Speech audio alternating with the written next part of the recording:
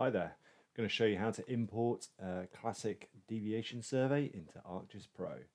So on Data Assistant, we select Wells and our new deviation survey tool.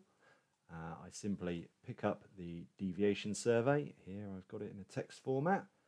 Set my projection. So we're in Wyoming, so state plane. I name my output feature class, select my measured depth, pick the survey header row. Then I set my measured depth, inclination and azimuth fields. Now I can associate with a well surface location. So I've got my surface locations here on the map. I'm going to choose that layer, Teapot Dome Wells. My well name attribute is borehole name.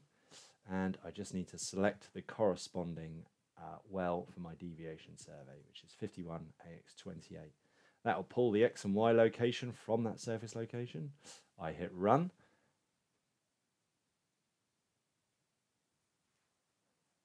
And we've imported a deviation survey into ArcGIS Pro.